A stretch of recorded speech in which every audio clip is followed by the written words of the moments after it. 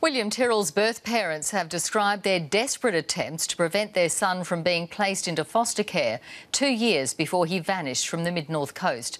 The boy's mother wiped away tears while giving evidence at an inquest into his disappearance. Crime reporter Mark Reddie has more. William Tyrrell's birth parents came to court for answers, but they left no closer to finding out what happened to their son, the boy in the Spider-Man suit. Very, very difficult, very upsetting. Going in there, I'm not satisfied with the outcome either.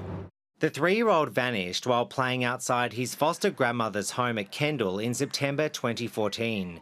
2 years earlier, he was placed in foster care because his birth parents were in a violent and drug-dependent relationship.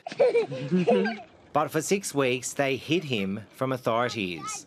The birth father told the inquest, "I was the culprit. I was angry and upset." His birth mother said, "I couldn't bring myself to give them my son. I just didn't want to give them William." He was a good dad.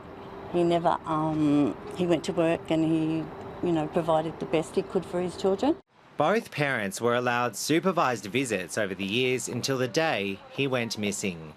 "I was standing in the yard having a cigarette. I heard the door banging like bang, bang, bang. It was the police." William's birth mother then told him, "He's missing," and I said, "He's what?"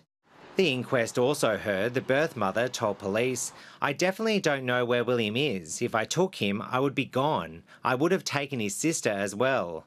Both parents have denied having any involvement in their son's disappearance. My son, yeah, he'll never give up. Never. At the conclusion of the inquest, the court heard 4 days of evidence was merely the tip of the iceberg. Further hearings will be held in August when persons of interest will be called. Mark Reddie, ABC News, Sydney.